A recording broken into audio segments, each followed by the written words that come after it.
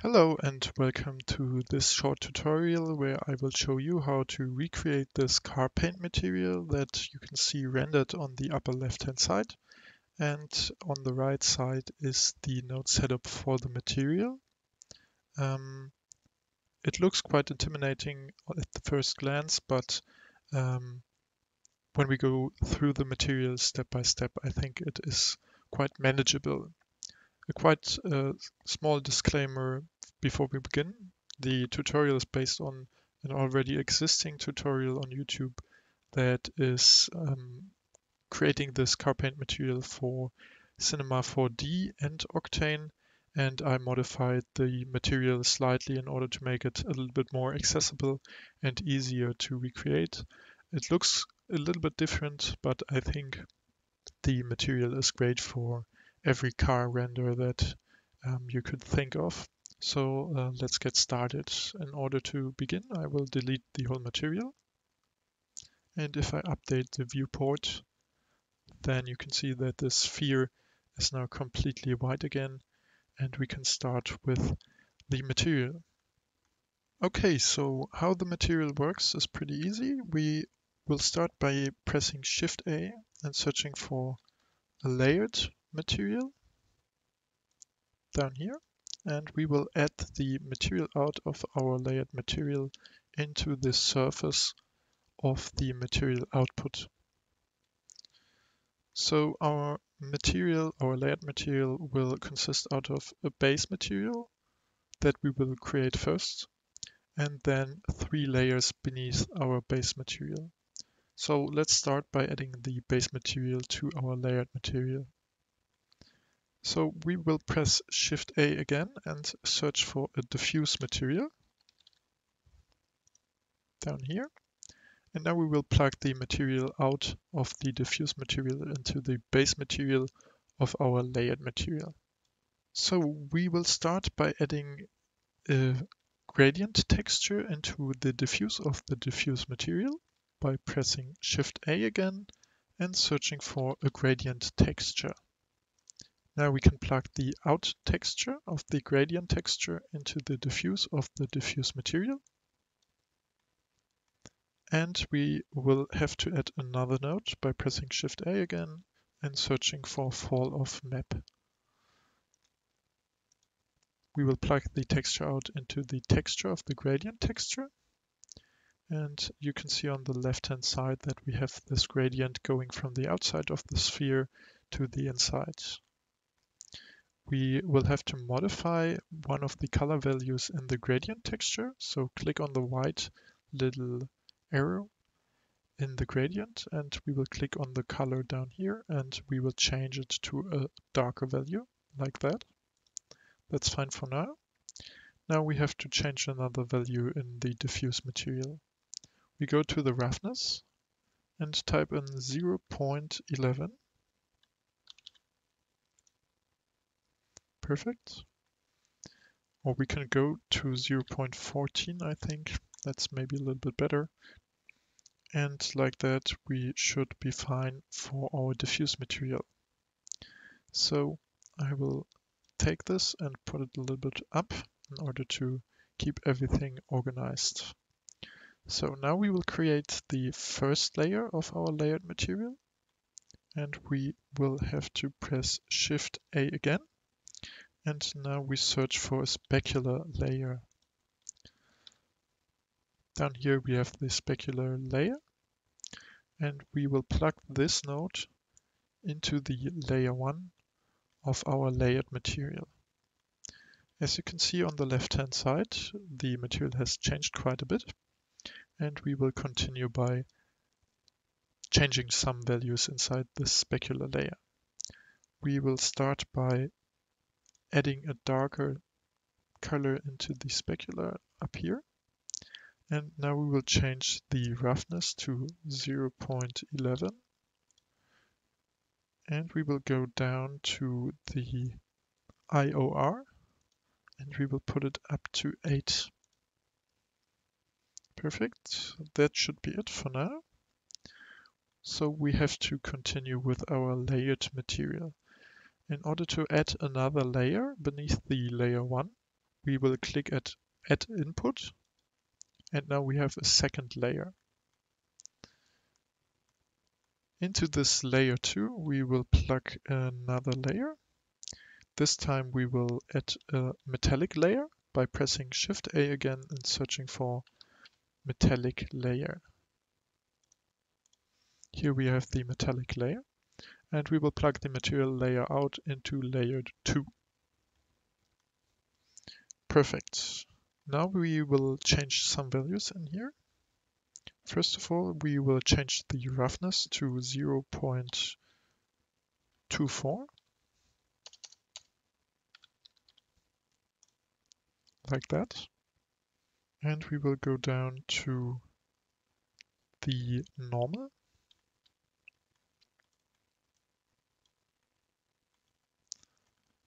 And we will press Shift A again and search for flakes. Here we have the flakes node, and we will plug the texture out of the flakes node into the normal of our metallic layer. As you can see on the left hand side, we now have these little flakes on our material, and that is exactly the look that we are looking for. In order to modify the flakes a little bit, we will add a projection to it by clicking on this little plus. And if we click on the little plus in this XYZ to UVW projection, we can go down to Octane Transform and click on Transform Value.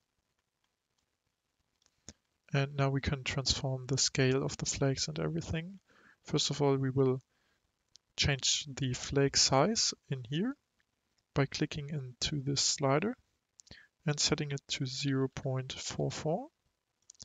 And we will change the blend factor to 0.85, like that. And now we go back to the transform value, and inside the scale we will set all three values to 0.01. Perfect. As you can see on the left hand side, the flakes are much smaller now, and we are getting to the look we want. So we will continue by adding another layer setup into the layer opacity. So we press Shift A again and search for an invert texture node. And we plug the texture out of the invert texture node into the layer opacity of the metallic layer. And now we have to press Shift A again and search for a fall of map. The fall of map goes straight into the texture of the invert texture node. And like that, we are done for now with the metallic layer. In order to get another layer in our layered material, we will click at Add Input again. And now we have a third layer input. And into the third layer input, we will plug a specular layer. So we press Shift A again and search for a specular layer. Then here we have the specular layer, and we will plug this into the layer 3. So let's go down a bit in order to keep it organized.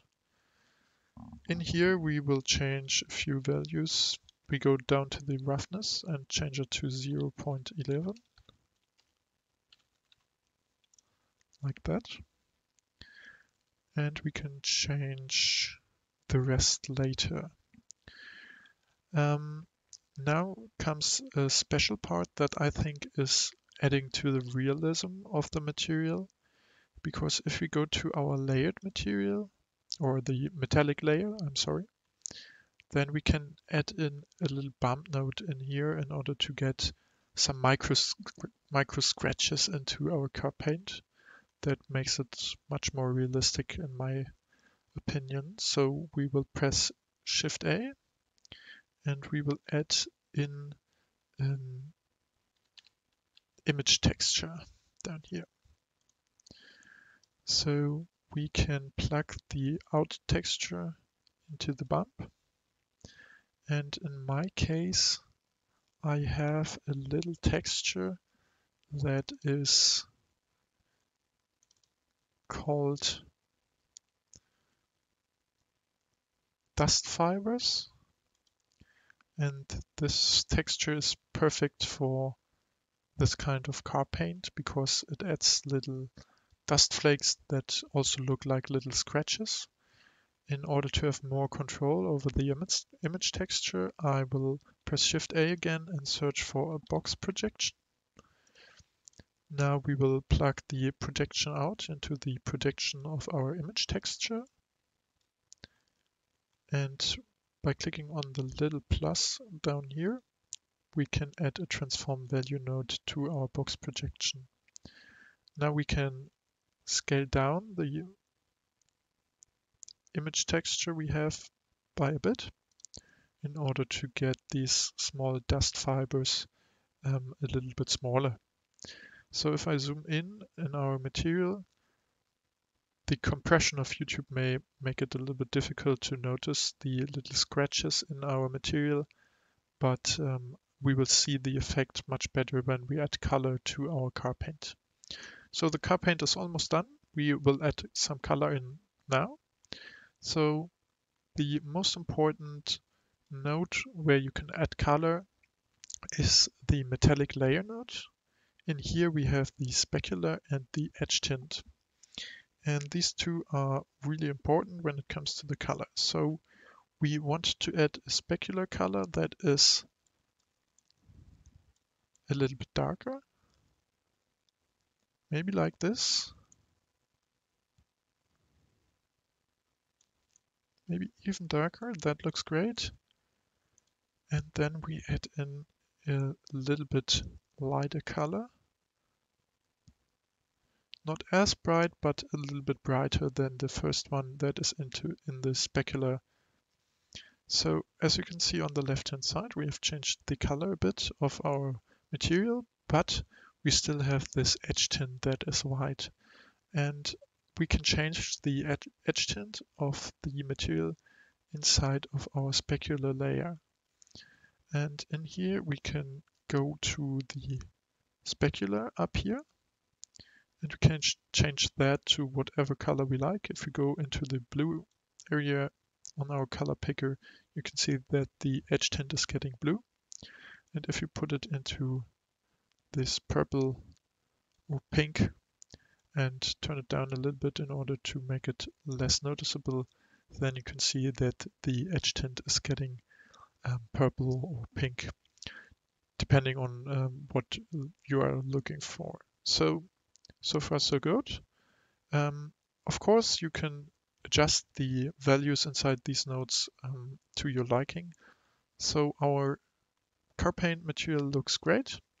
And if you liked this video and if I could help you out, then I would be really happy to see a like on my video, or maybe you are even interested in subscribing to the channel. See you next time and have fun with this material.